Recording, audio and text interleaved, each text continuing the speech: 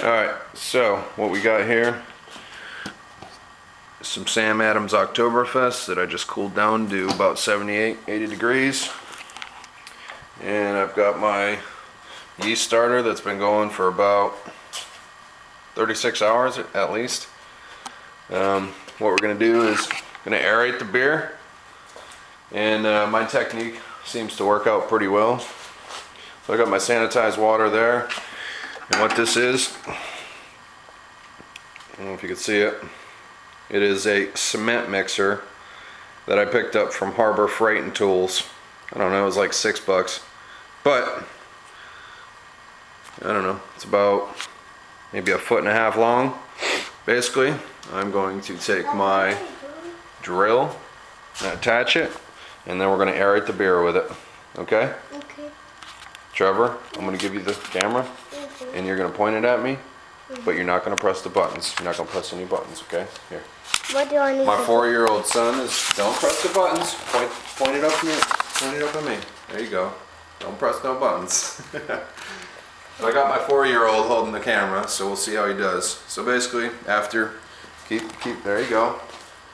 So we're going to make sure it's nice and sanitized, this and that. I'm going to attach it. Make it on. Now,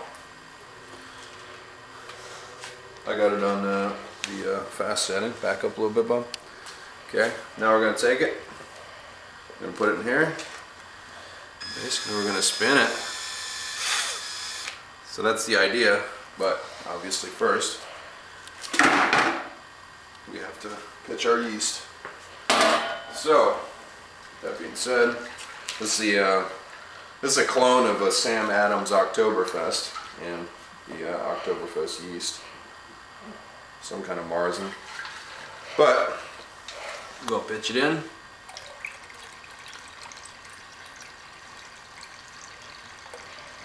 Obviously trying not to get our stir bar in there. Get it all, okay? Now, we're going to aerate. So, put this right in there. Trevor, come up and get it a little bit closer so they can see. Can you see down in there? We're going to crank it up.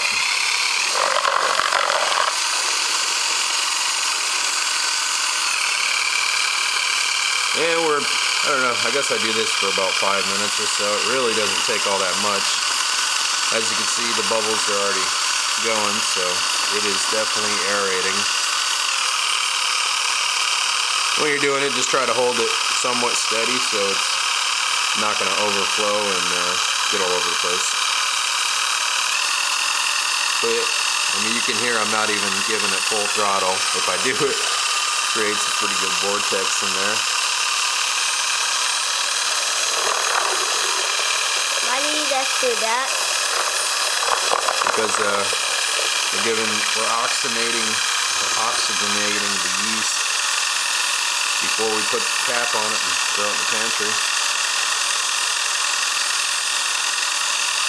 And this is an easier way to do it as opposed to shaking it up. The one downside is that